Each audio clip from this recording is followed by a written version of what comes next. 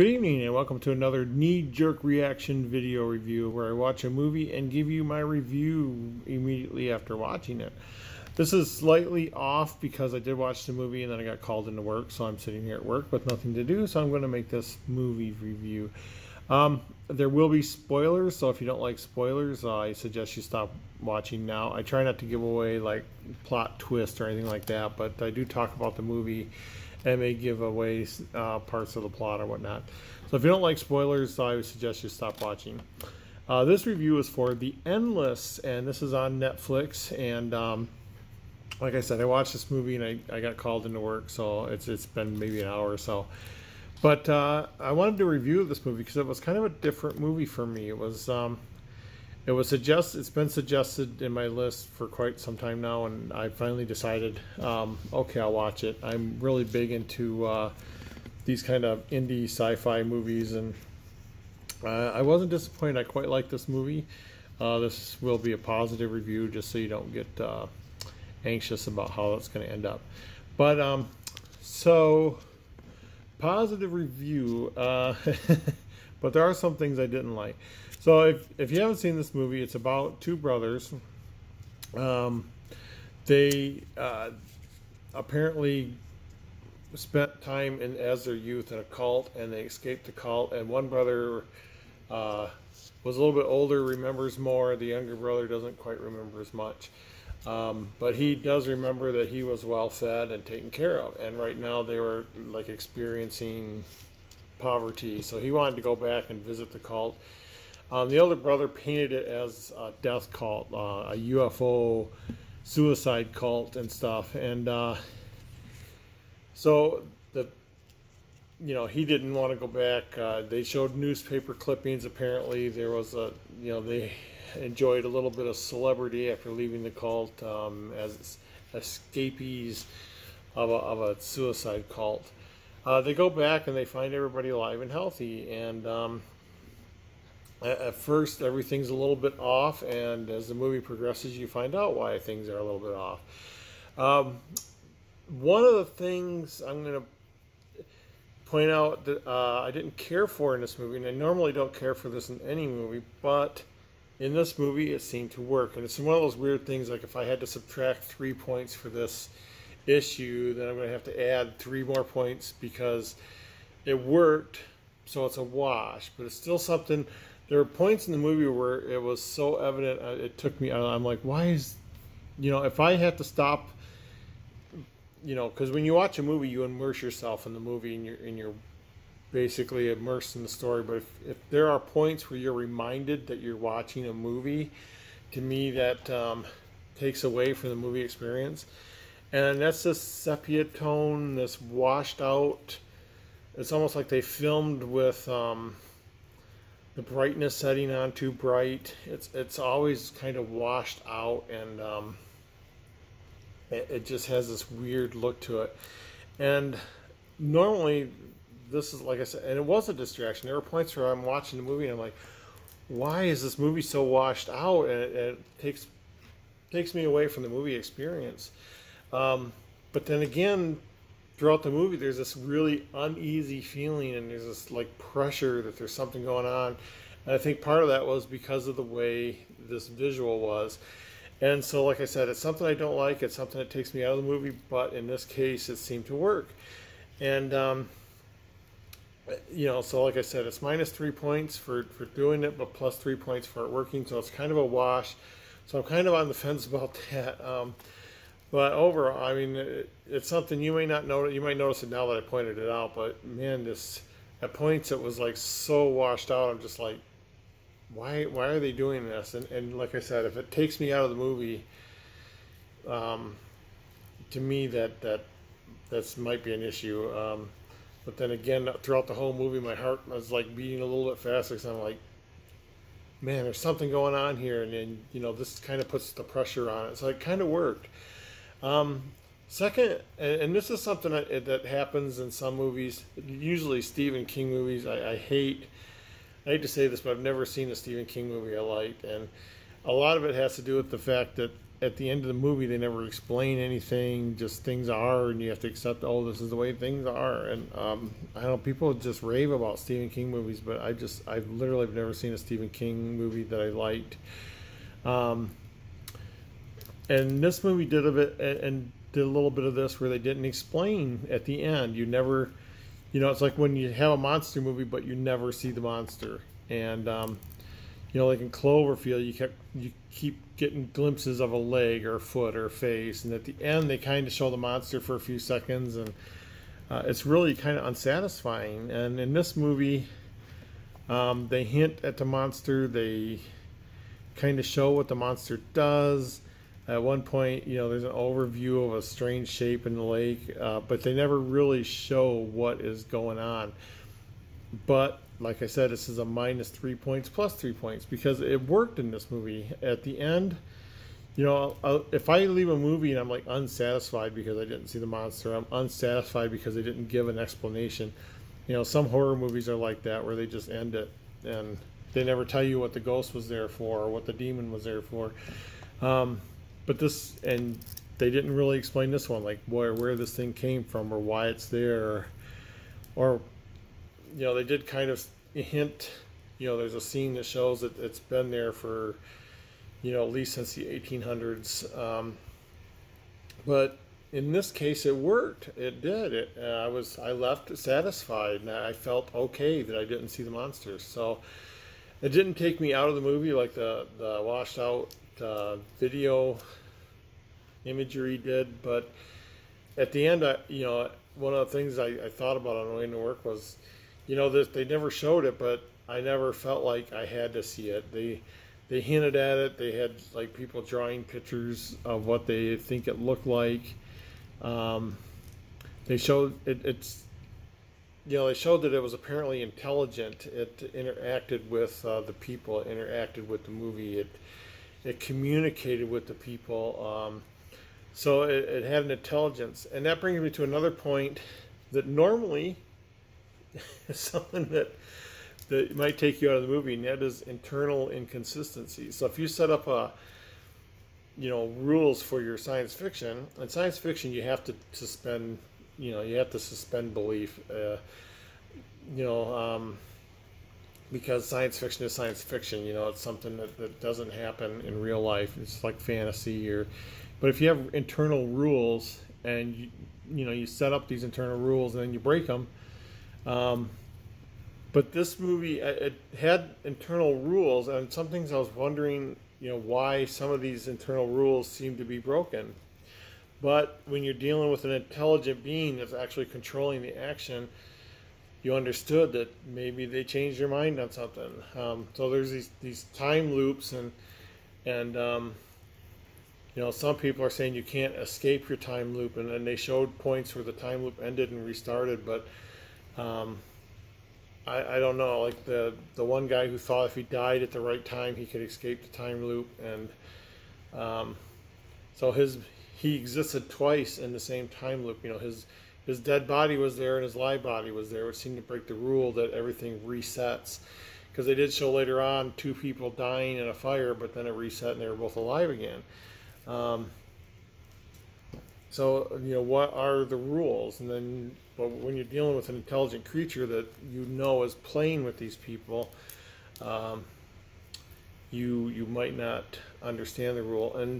And some of it was like at the end when the brothers saw themselves entering the bubble as they were leaving the bubble, and of course it's a very dramatic moment. But that didn't happen anywhere else. Nobody else saw themselves in their bubble. But having said that, I mean, these are things that normally, like I said, normally bugs me in a movie, but it worked in this movie. I did find the overall movie enjoyable. The acting was top notch. At no time did I believe I was watching actors. It does, because some people, if you've seen my review, and for Artemis Fowl, and I watched about 10 reviews for Artemis Fowl, and I thought, well, I got to watch this movie, because there was no good reviews on it. And so I watched it and I gave my review, and then I watched about 10 more reviews.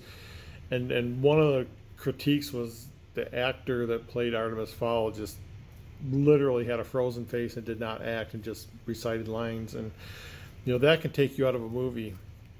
But this movie, generally people I've never heard of, an indie film, um, usually are like that. They showcase new talent and stuff. Uh, Everybody was believable. Every character was believable. Every character in their situation was believable. So the acting, no problem with the acting. Great.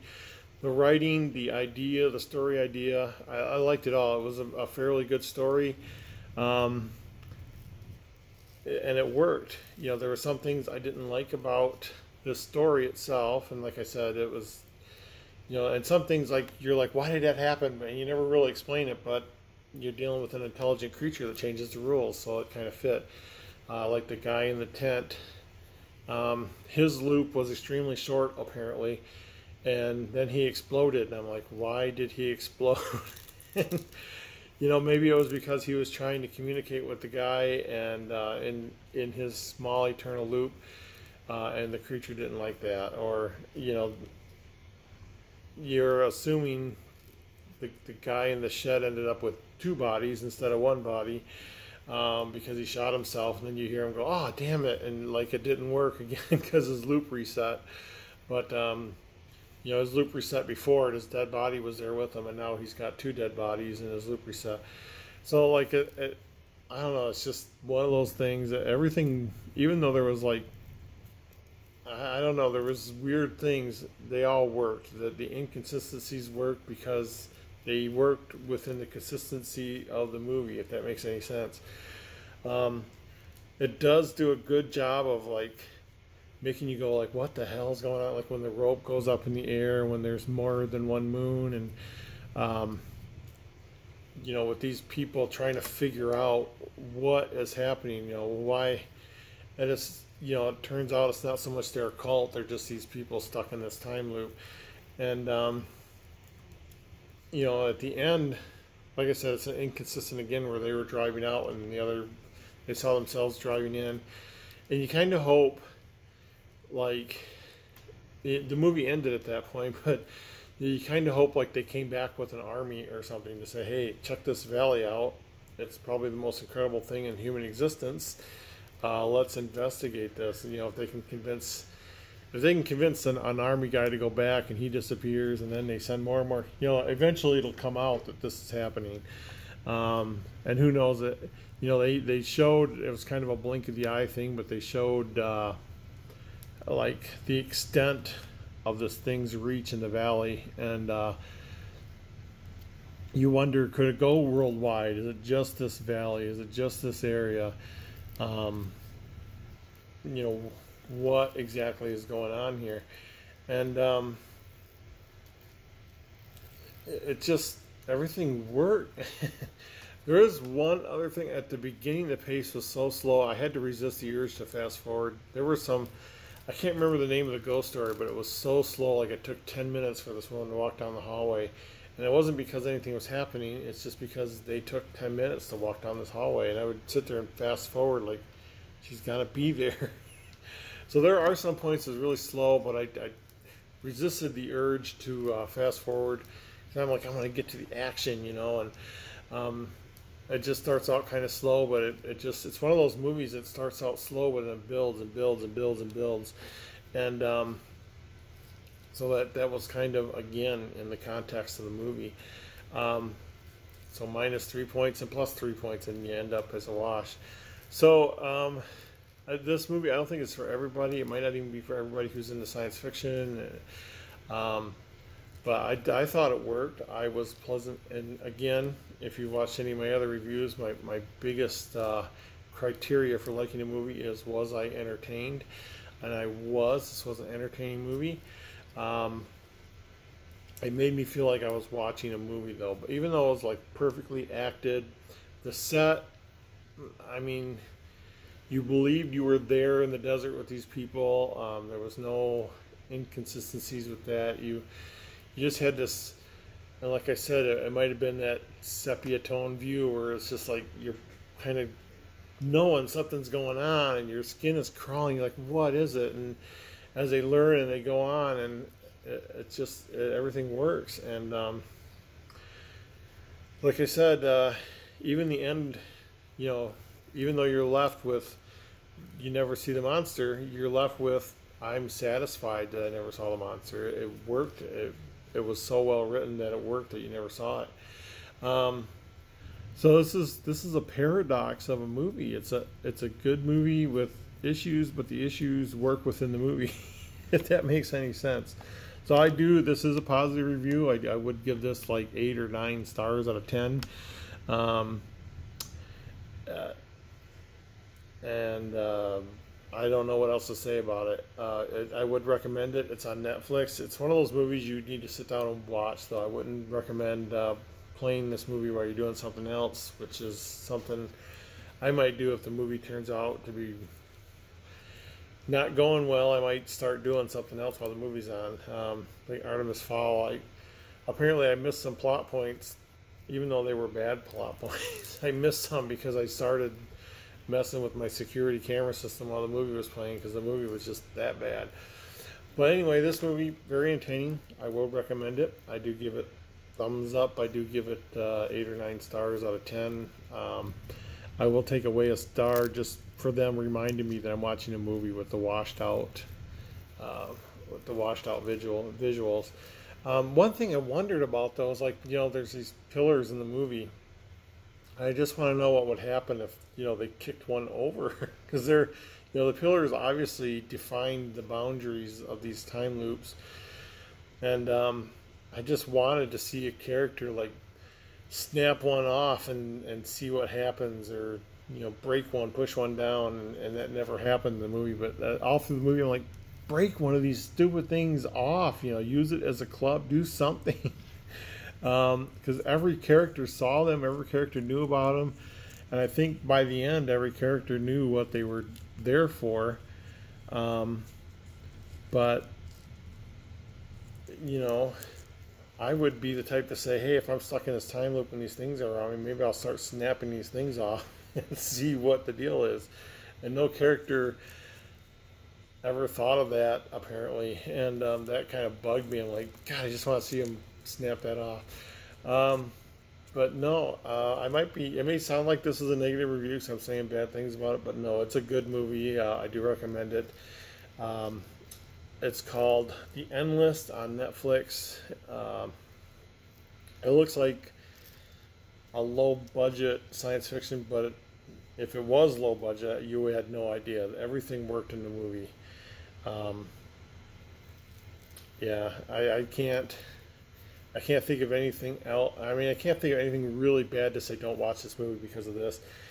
It just was a good movie. So go ahead and watch it on Netflix, The Endless, and I'm going to wrap it up and get back to work, and hopefully do another one of these soon.